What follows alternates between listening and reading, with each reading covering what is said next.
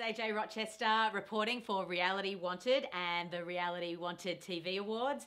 And today I am at home with AVIVA DRESCHER, who is the standout star of Season 6's Real Housewives of New York. And she's going to dish the goss and set the story straight. Having to defend my 20-year writing career to AVIVA DRESCHER.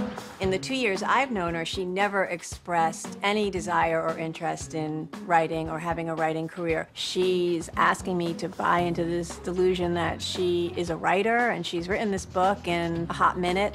Doesn't make sense. I wrote a book. It's about my life, and you know, I guess Carol's the only one who's allowed to write a book, and you know, in the whole world. In the whole world, the only author in the world is and Carol. The only author who doesn't use any help whatsoever. No, from beginning to end. In fact, she bound the books herself. Yes. She printed them all herself.